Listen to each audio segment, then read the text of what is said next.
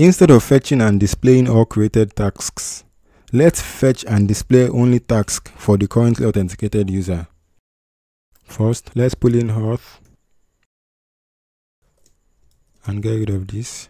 Let's assign the authenticated user to a new variable,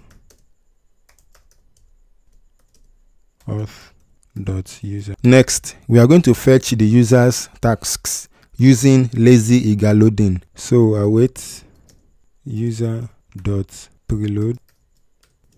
Just as the related method, the preload method also accepts the name of the relationship, which is tasks.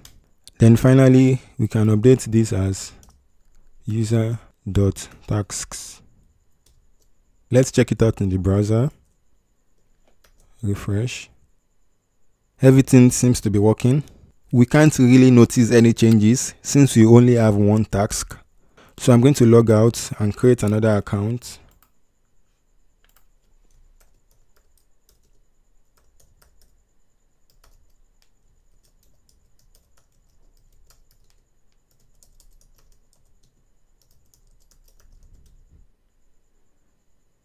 Of course, we get no task because the user John has not created any task. So let's try creating one.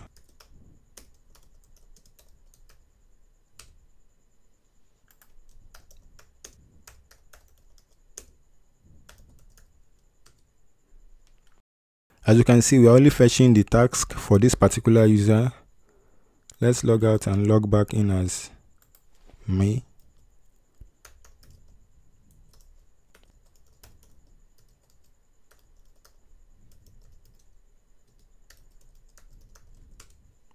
Everything is working as expected.